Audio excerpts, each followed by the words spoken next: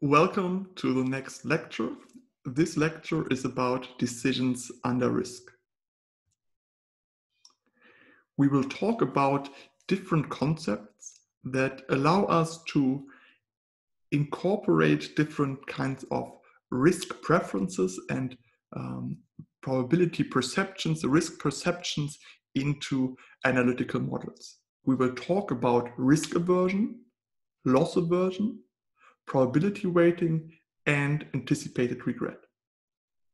In contrast to the biases and heuristics we talked about earlier, here we mainly talk about preferences. This is in contrast where a bias is some kind of a mistake. Here the concepts are not concepts of mistakes, but rather concepts of preferences.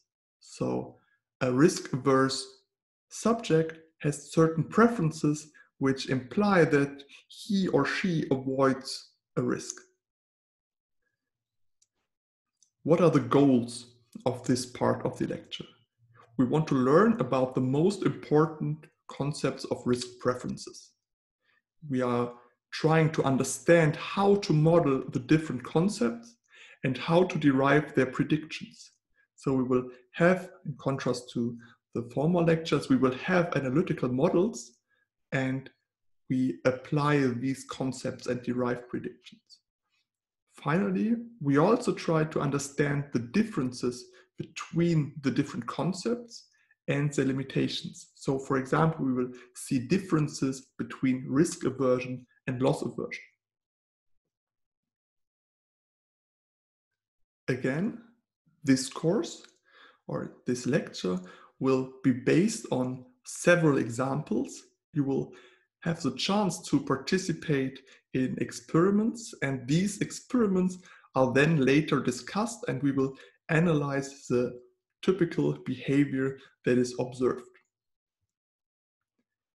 Why is it important to investigate decisions under risk?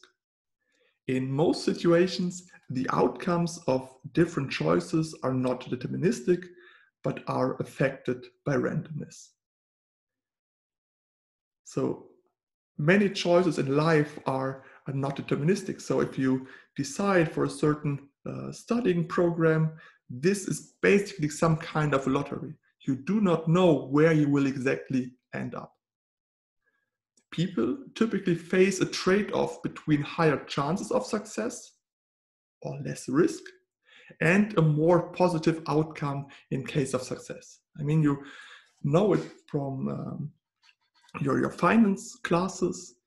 There's typically this trade-off. You can have more risky assets which have a higher expected payoff, but on the other hand, it's less likely that they end up with a high payoff.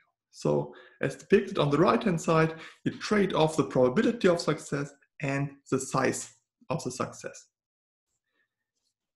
To think about these situations and to analyze them, it is crucial to understand how potential outcomes are evaluated. So as you can see, there are two parts if you evaluate some uncertain, let's say, lottery or something like this. On the one hand, there's the probability of success, and it's important to understand how you evaluate or how you feel about these probabilities. And on the other hand, it's about how you evaluate the outcome that realizes. Most of the concepts we look at will only look at the evaluation of the outcomes, apart from probability weighting, which is about weighing the different probabilities in, let's say, in a different way.